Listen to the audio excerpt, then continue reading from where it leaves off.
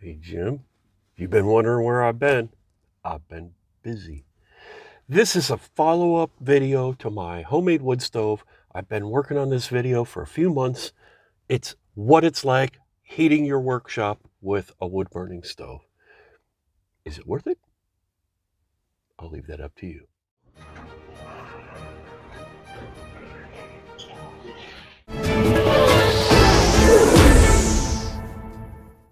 Hello, James. Here we are at Garrett's Garage, where new records are being set.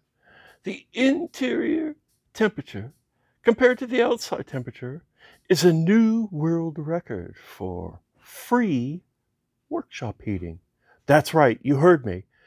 Mr. Garrett heats his shop for free. Check out how.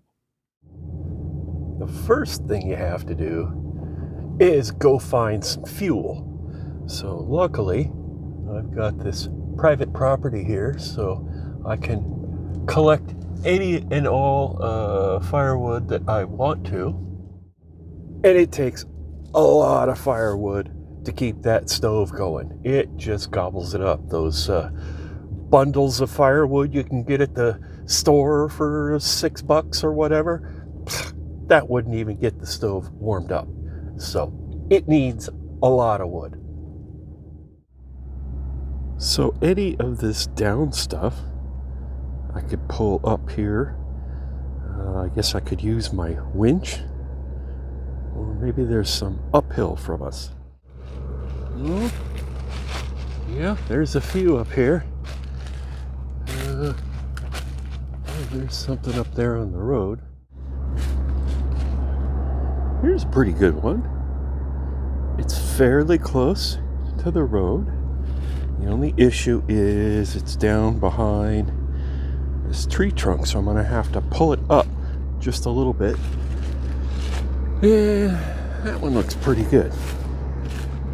Usually, it's better to try and pick them like a dead tree that has fallen and is still up in the air somewhere. Those seem to be a little bit less rotten. Something like this, it's been on the ground for a long time. I'll have to see, but it might be so rotten that it's not even worth it. Yeah, it probably is, because all these cracks here, it's probably just mush. So, yeah, that looks pretty. Oh, no. It's kind of solid there. I don't know. We'll have to see. I might grab this bad boy if it's not too mushy. All right, so I've got a chain on this long one here, and I am going to pull my truck up much closer to where the chain is. So I'll move the truck over this way and then attach the chain tight, and then I'll pull the truck slowly forward and sharply go that way, and it should pull this log backwards and a little bit up enough to clear this tree, and then I can just pull it that way down the road.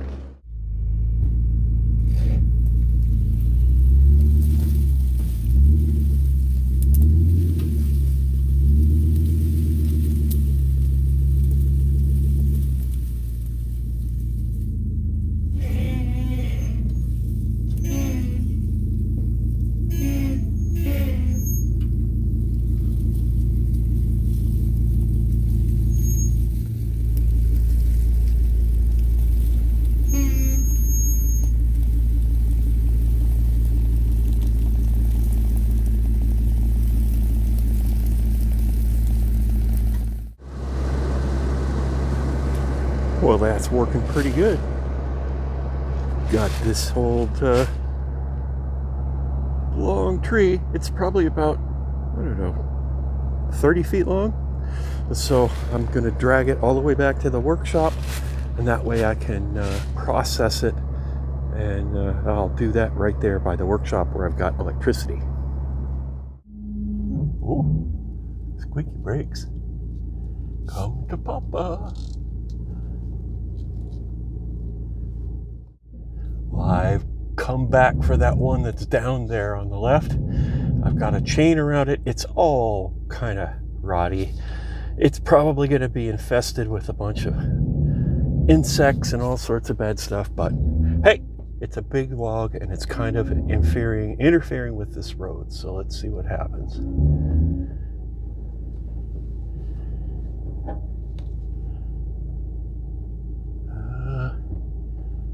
There we go.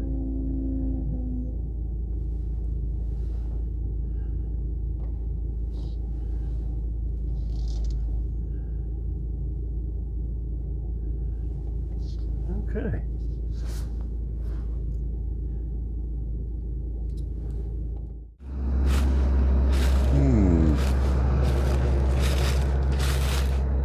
Oh boy. That might be a little ambitious. That thing is, what, 50 feet long? I bet that's too heavy for me to pull up here. That's what we got. Some of these guys look reasonably good. I'll have to come up here and get these. So that very first tree that I drug down here, I cut it up using a chainsaw, and I think there's about 45 pieces here. So 45 cuts with a chainsaw. And of course you have to keep moving the log and jacking it up because you have to have it up off the ground in order to cut it. And I used, now I have a Husqvarna and a Poulan, and the Husqvarna is great. It's just these gas engine ones are noisy as all get out and they're kind of finicky. So I like this thing. I got it at Harbor Freight. It was like 75 bucks. It's electric, so it's quiet. It's surprisingly powerful, and it's just so much easier on me than these noisy gas engine ones. I mean, if you have to use them out in the forest, you have to use them, but that's why I drag the log down here where there's electricity. So the next step in order to get this ready to go is any of the bigger ones need to be split, and then it needs to be dried. I have used this moisture meter, and it has determined that my logs here are running around 35 to 40% moisture, which is way too damp. Dry wood is your friend when you're using it for a fire. So I need to get the moisture level of this wood down to around 10% in order to make it work good in my fire. Here's a nice little exercise area. This is my log splitter that I got, of course, from Harbor Freight. And it's a 10-ton unit, and it's got like a high range. This pump makes the ram move quite a bit each stroke, and then this is the low range where it moves just a little bit, and it still is a lot of exercise. Ugh. Oh, there we go. Then we can go back to high range to finish splitting it apart. So you have to do that, and we have 45. Out of all those logs, the 45 or 50 logs, we probably have about 35 that need to be split. Some of them need to be split multiple times. Okay, I just split this one, and you can see how wet it is on the inside. 37, try over here.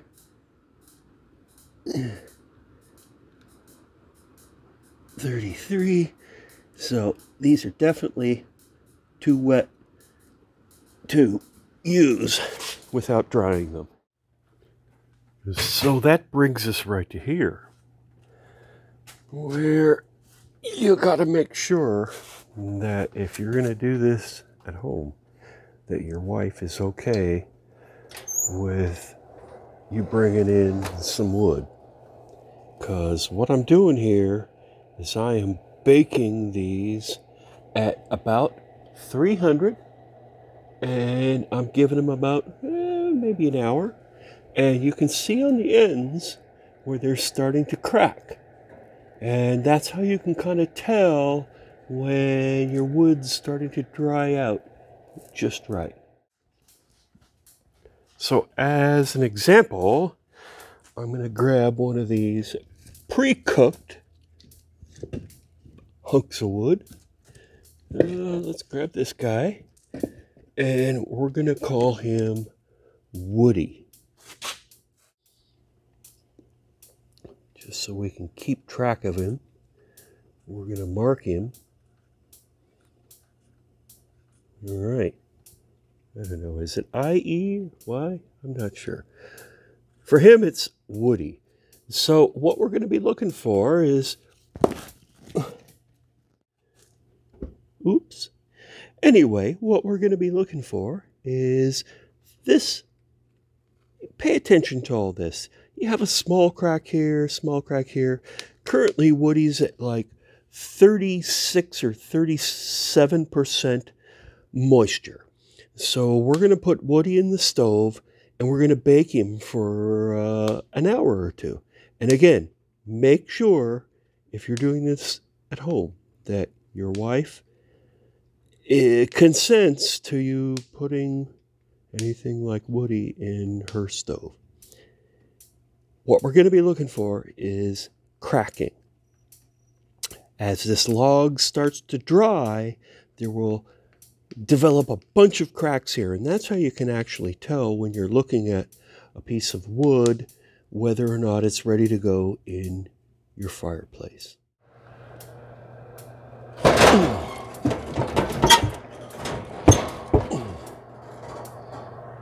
right. Before, after. Okay. Okay, there's Woody. Look at all those big cracks. That tells me that these logs are pretty dry. Yay. Let me get my oven mitts so I can take these out of here.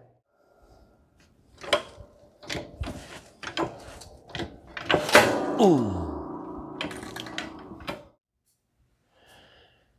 Okay, he's still very hot, so I'm going to put on some insulated gloves, and then I'm going to use my log splitter and crack them open, and then I'm going to use my moisture meter and see what we still have inside. Hopefully we won't get any steam or anything, and I'm aiming for somewhere between 10 and 20%.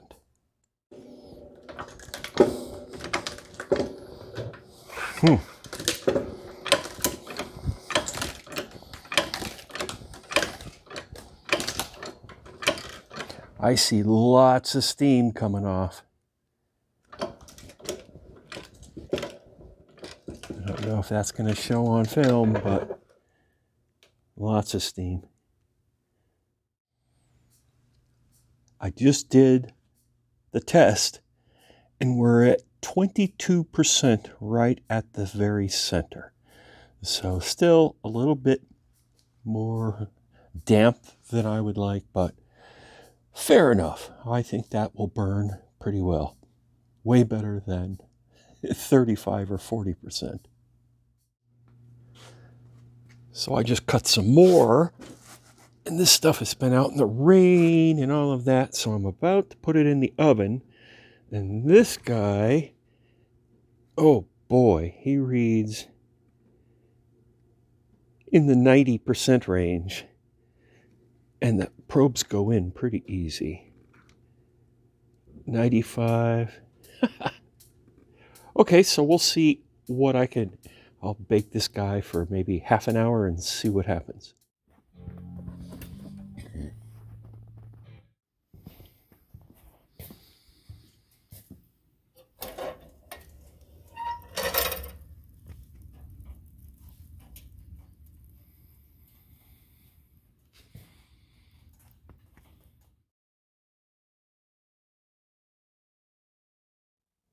So yes, it can get down to 7 degrees and your homemade wood stove can still keep your shop warm. All that stuff about drying wood in your stove, yeah, don't do that. It's a huge fire hazard. it's a bad idea, and you have to just be super careful, have fire extinguishers everywhere, but other than that, just don't do it. Anyway, you might have been able to figure out that there's been some stuff happening around here, and I did get a new car, so I'll tell you about it soon. Thanks for watching.